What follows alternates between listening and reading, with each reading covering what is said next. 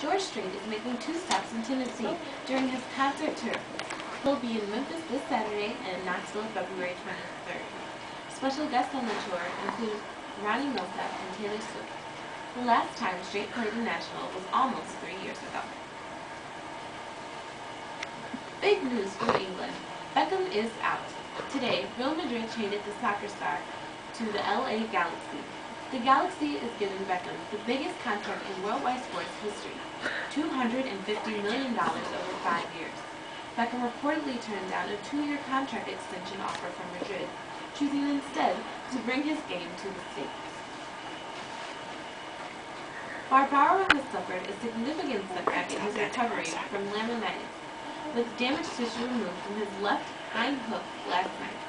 The Kentucky Derby winner is being treated aggressively for his discomfort and is in stable condition, according to a statement released this morning by the University of Pennsylvania's New Bolton Center. That's where the horse has been quartered since shattering his right hind leg in the preface.